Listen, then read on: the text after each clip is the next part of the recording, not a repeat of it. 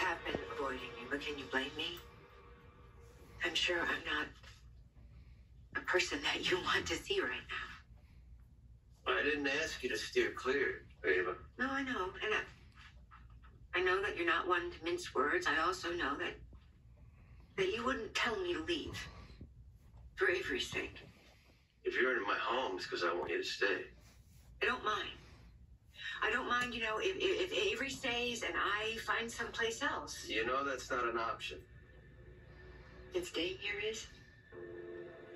Doesn't my being here bring up an awful lot of memories, Sonny? Carly changed.